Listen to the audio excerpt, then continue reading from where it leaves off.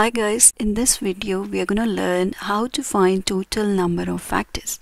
How many factors are there? Suppose for a number n whose prime factorization is given by x to the power of a times y to the power of b. So we get the total number of factors by adding 1 to each exponent and then multiplying these together. That's it. That's how you find total number of factors. So what can I write? Total number of factors is given by, we take the exponents a, add 1 to that, take this exponent b, add 1 to that, and then multiply them together. That's how you find the total number of factors. Alright, let's take an example. For example, if we have a number 105. For 105, we'll use a tree method to find the prime factors. So we need to check what pair of numbers multiply to give 105. So that can be 3 times 35. So here we got a prime number 3. Now 35 is a composite number. We can again find a pair of number which can multiply to give us 35. So what's that?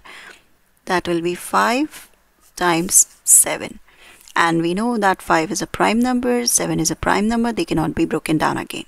So we have got the product of prime numbers. That is 3 times 5 times 7. And what's the power? We have only 1 3, 1 5 and 1 7. So what's your exponents? It's in the form of x to the a times y to the b. So total number of factors will be, take the exponents 1 and add 1 to that. Then we take another exponent 1 and add 1 to that. Take another exponent 1 and add 1 to that. So what's this? 1 plus 1, 2 times 2 times 2, which is equal to 8. So we have total 8 factors of 105. Yes, that's right. And how to find all the 8 factors? So let us find the factors of 105 using multiplication method. So what do? I'll just write the number here, 105, and then just draw a straight line. Now, in order to find the factors of 105 using multiplication, we need to check what pairs of numbers multiply to give 105. So we need to divide 105 by natural numbers starting from 1. Alright, and then go on, keep on dividing. So 1 multiplied by what number gives 105? So that's 105. That's one pair. Then going on with the second number. Is 105 divisible by 2? No. So let's go on with another number. That's 3. So let's check if 105 is divisible by 3. Yes. 3 times 35 gives 105. That's another pair. Then next, let's go on with 4. It's not divisible by 4, so leave it. Go on with number 5. 5 times what gives 105? That's 21. Or 105 divided by 5 is 21. So that's another pair. Let's check for 6. No, 6, it's not divisible by 6. Let's check for 7. Yes, 7 times 15 is 105. Then you don't have 8, 9s, 10s, 11s, 12s, 13s.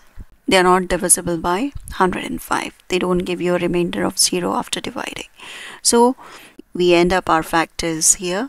After the list is noted, we get all the factors of 105 starting up from 1 up there and coming down all the way down till 7, and then we go up again up to 105.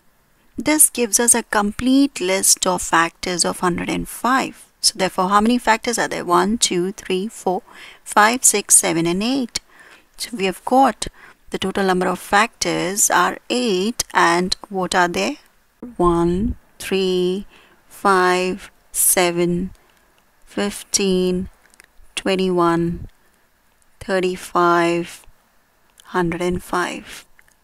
Count 1, 2, 3, 4, 5, 6, 7, 8. Total of 8 factors what we have got. Similarly, you can find it for other numbers as well. If you have any suggestions, do write it down in the comment box. Thank you so much for watching. Bye bye. Take care.